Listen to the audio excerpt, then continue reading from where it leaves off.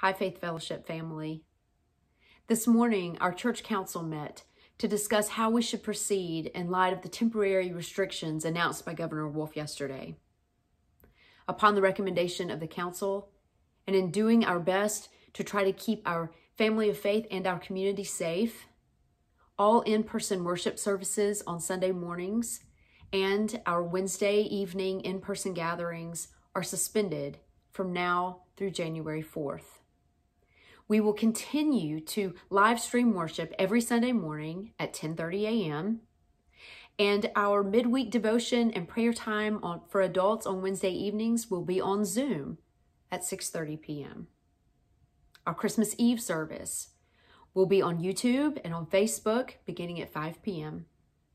All of the links to our services will be emailed to you and will be on our website prior to the service. This was not an easy decision for the church council to make. We all long to be together, to worship together, to sing. We miss shaking hands and eating a meal together and hugging. And we will do those things again. As we wait for that day during this Advent season, as we have been waiting for that day for several months, let's please remember that we are not alone. You are not alone. Even though we won't be in the same physical space for a while, we are still connected. We are still a church family. We are all just a phone call away from each other.